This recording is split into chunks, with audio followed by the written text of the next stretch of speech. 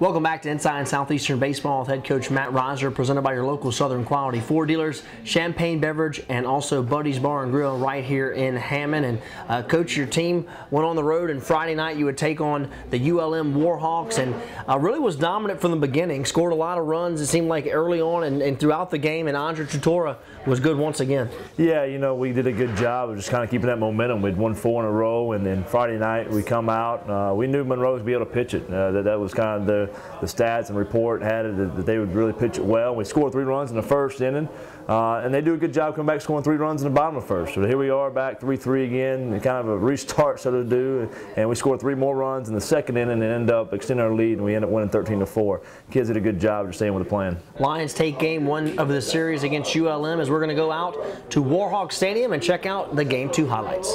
Well, you take the first game on Friday night. This is Saturday's highlights.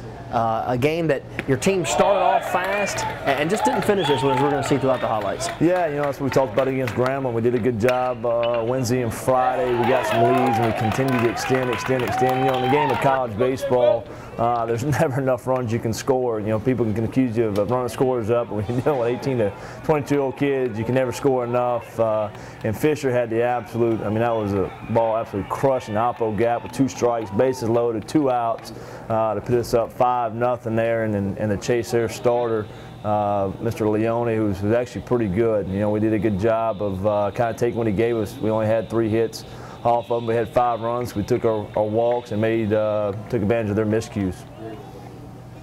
Little lefty did a good job of coming in and throwing strikes. He comes in and throws 5 1/3 against us. You know, got us out front, the soft lefty, and the zone got expanded a little bit, but he did a good job of continuing to expand it as well. You know, he kept hitting his locations and did a good job of keeping us at bay.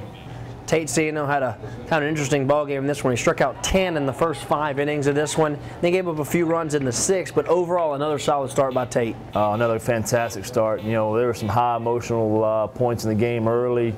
You know, bases loaded, and we had a HPP, not HPP call, and so we had guys going back and forth a little bit, you know, jockeying, so to speak. But he did a good job of just keeping his composure and just kept competing. And you know, at the end of the day, we should have got a win for him. We pulled him out. It was 5-3, and we just didn't do a good job of adding to our lead. You see us there 5-0 now in the 4th inning. And that's where their guy did a good job. You know, they expanded off 4 to 6 inches off the plate, and the umpire kept calling it, so he kept throwing it. And I can't blame him. You know, it's up to our hitters to know the strike zone and see him expand the strike zone and just continue to fight that pitch off. But he did a fantastic job of kind of changing the pace of the game for him. Got a little YMCA going on down the left field line. I tell you, Monroe had a nice ballpark. Did a fantastic job with their crowd as well. And there's Miller going back out again, expanding that zone again on our lefties. We took a couple there for strike 3. Coach, you're up 5-0 in this ball game. You got to give those guys a lot of credit. They come back. You know, you look at the first 5 innings, Tate Ciano's cruising. He's got 10 strikeouts, and then it kind of turned a little bit there at the second half of the game. Yeah, you know, that's what we tell our kids. You got to stay with the planning process no matter what happens, whether we're up 5-0, down 5-0, and we got away from that a little bit halfway through that game. You know, props to their kids. You know, their coaches really challenged them after Friday night. We kind of run up the score a little bit, 13-4 there, and really played fast and played well. And their guys did a good job of challenging them, told them to come out and compete harder on Saturday and Sunday, and they did.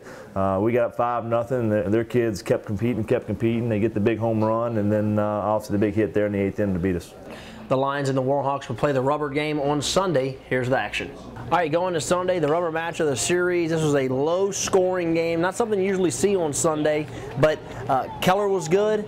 The wind was blowing out. It was really an interesting game on Sunday. Yeah, you know, to be honest with you, they actually, the guy they started against Ole Miss, they were trying to get back on weekends, and finally, to be honest with you, I thought it was the best guy we saw. You know, both teams hit some balls hard. You see Andrew Godbolt absolutely lacing one there, and the third baseman made a fantastic play of taking away a double.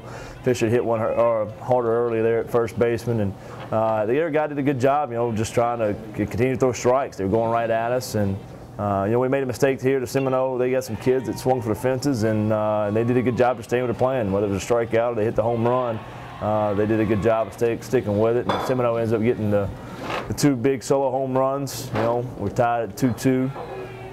Come right back at us. You know, this was a big play for us. Had bases loaded and full count, 2 outs. You know, we needed a guy to step up there and get a base hit. The guy did a good job making the play.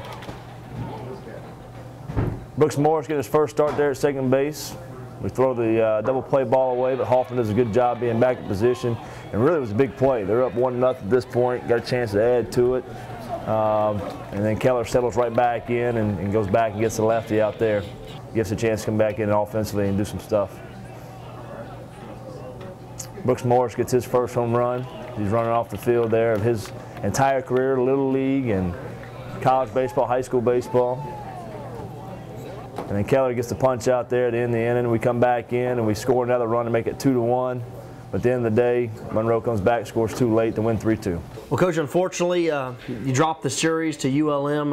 Kind of a low-scoring game on Sunday. The wind was blowing out, but two really good pitching performances and just come up one run on the short end of the stick. Yeah, you know, Kyle Keller did a fantastic job, run out, gives them a great start. You know, all starters, that's where our strength has been, and we knew it would be. They've done a good job going out every time so far. In 11 ball games, we've got 11 quality starts, which is a good point about it. Their guy came out and had a quality start as well. I think that was probably their best guy that we saw. He did a good job of dominating the strike zone, and he worked his little slider cutter thing in there along with his fastball. And we hit some balls hard, but so did they.